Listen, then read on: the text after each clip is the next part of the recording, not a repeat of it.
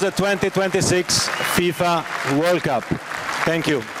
Yeah, you gotta love that celebration. 3 countries will host the World Cup in nearly 24 cities across North America, and Atlanta's Mercedes-Benz Stadium is going to be taking part in this. And Atlanta United President Darren Eales joins me now to talk about this, and it's so good to have you with us today, Darren. Morning, Elise. Good to be here. Yeah, good morning. Thanks for coming in. So this was like breaking news. I mean, this is a huge deal.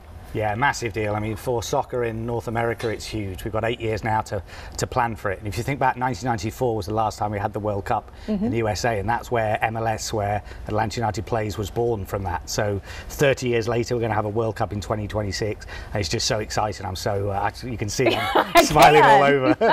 You have a lot to smile about. You really do. So you mentioned, 1986, it was in Mexico. 94, it was in the US. It hasn't been in Canada. And so this is kind of a new experience, pulling them into the fold too, but a very, very big deal. I want to mention this too. FIFA came to tour Mercedes-Benz Stadium in April. So how did that visit go? That was really their introduction to Mercedes-Benz. That's right. They chose 2 cities. They came to New York and to Atlanta. And I think, look, Atlanta was front and center of this bid. If you saw any of the footage this morning, they were allowed to show a 15-minute video. Half of the footage was of Atlanta. Majorly highlighted. Because we were able to demonstrate here that in America, soccer's taken off. Atlanta United is going to average 53,000 this year, which will put us 15th in the world. So this is a way of saying, look, if we can do this in Atlanta, imagine what you can do in America with an 8-year lead time. I think that was one of the factors that swayed the vote. Yeah, huge. I asked you during the break if you had any kind of indication that this is what would happen, and the answer to that, you said, was no. No, I mean, look, it's FIFA, so you never know what's going to happen. And, the last 2 World Cups were quite controversial in terms of the vote that went there. So I think we were all optimistic, cautiously optimistic, but until we actually heard the names read out this morning, you couldn't take anything for granted. Yeah. So what did you do when you heard it? Like, what was your?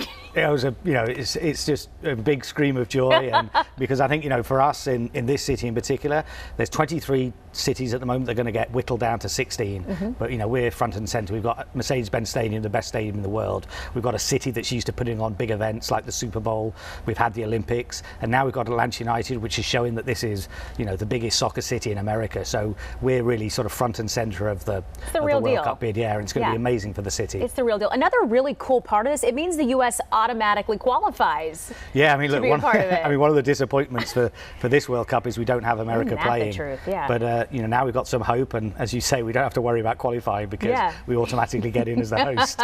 That's a good perk when it comes to this. So what are your thoughts on how the city has just embraced and welcomed Atlanta United? And you talked about all those fans being at the games. I mean, this city has gone soccer crazy. Yeah, it's gone soccer crazy. And what's been amazing is we knew we had the numbers early on when we were selling the tickets, but the passion and energy is unlike anywhere else. And I think that's the factor that really impressed the FIFA technical committee, because America's considered this country that doesn't understand soccer, but they came to the stadium, they saw the footage of our fans, they came to a match and realized that actually, this is a place that absolutely gets soccer. Great. Okay, well, I'm sure we're going to be talking to you in the the time building up to this 8 years from now. So again, Atlanta on the map when it comes to the World Cup 8 years from now. Darren, thank you so much for coming in today. We appreciate it. Congrats. Cheers. Thanks a lot. Big news. Yeah, cheers.